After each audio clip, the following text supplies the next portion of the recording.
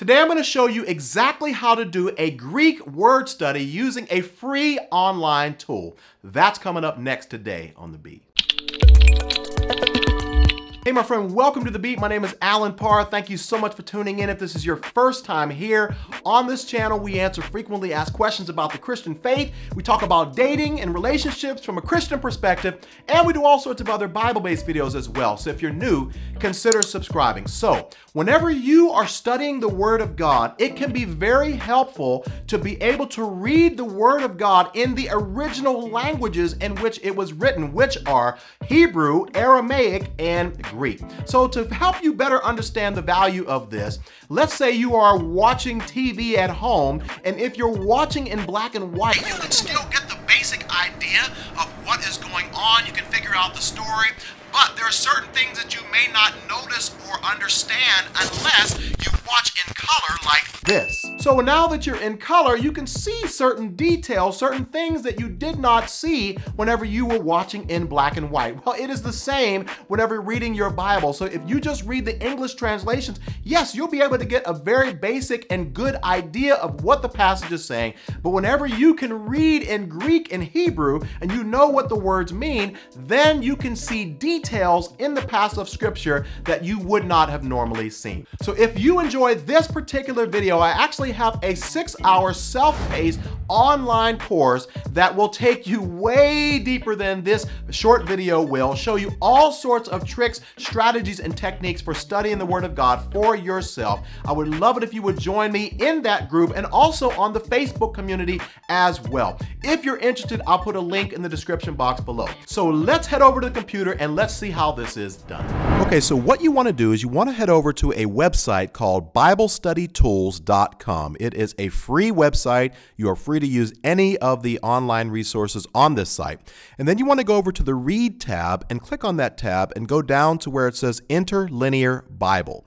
Now, you may want to use the King James Version. That is fine. I'm going to choose the New American Standard Bible. And whenever you do that, you want to type in the scripture reference that you have some interest in determining what one of the words in that verse actually means. I'm going to choose 1 Corinthians chapter 7, verse 1. So let us say you are studying the book of 1 Corinthians, which happens to be one of my favorite books in the Bible. And by the way, there's a lot of ads on this website. You have to kind of get past that. But then if you go down to chapter 7, verse 1, and you read this scripture, and it says, "Now concerning the things about which you wrote, it is good for a man not to touch a woman." And you're thinking, wow, that is a bit extreme. It is good for a man not to touch a woman? Is Paul saying I shouldn't shake a woman's hand? Is he saying that it's wrong for me to bump into a woman? Is it saying it's wrong for me to give a woman a hug? Like, what exactly is he saying when it says it's good for a man not to touch a woman? Well, if you click on this word touch, it is actually going to bring up the actual Greek word hapto and the meaning of this word. And if you want to hear how the word is sounded out, then you can actually hit this little button right here, and it's going to say hapto. So you can hear how the word is sound. So the word touch here is actually a lot deeper than what you would think.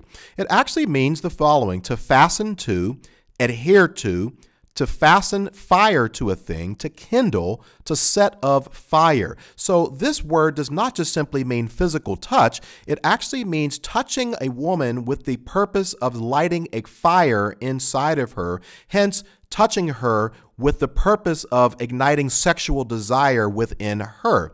Now, you can also see other uses of this word in the New Testament right here on the side.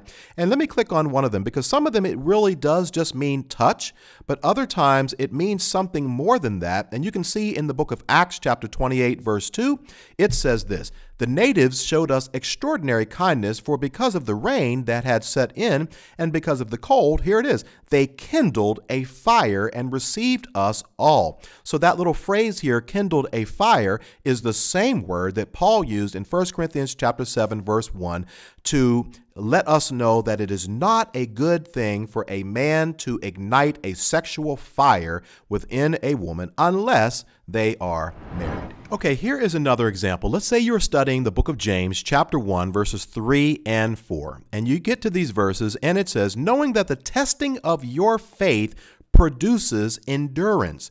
Then verse 4, "Then let endurance have its perfect result, so that you may be perfect and complete, lacking in nothing. And you're saying, wait a second, what is James actually saying here? Is it possible for Christians to be perfect, right? To be without any fault of any kind? I thought Jesus was the only one that was perfect. So let's see what this word perfect actually means. So you click on that word, and it's actually the Greek word teleos. And we can see here that it actually means that which is perfect. When it's talking about men, though, it means full-grown adult of full age or mature. So it is actually saying that whenever you allow trials to come into your life, whenever you allow difficulties to develop you, essentially what it does is it makes you a more well-rounded Christian. It makes you a more mature Christian, a more full-grown Christian, rather than being somebody that just knows a lot of word and knows a lot of Bible and has a lot of facts stuffed in your head. Instead, experience and trials and the difficulty of those trials will produce an endurance within you to be able to endure more trials. And James is saying whenever you get to that point, all of this is part of the maturing process that God has in place for you. So all of that was what we were able to get out of just one simple word in this passage.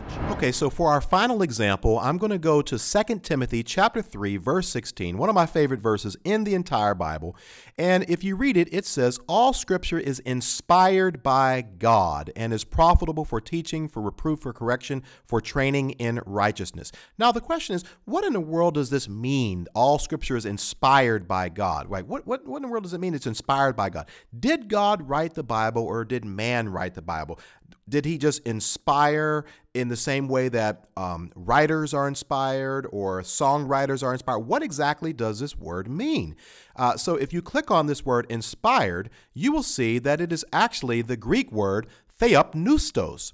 And the reason why I wanted to do this one is because this is actually a compound word. And you can see that here because it's going to say from 23:16 and a presumed derivative of 41:54.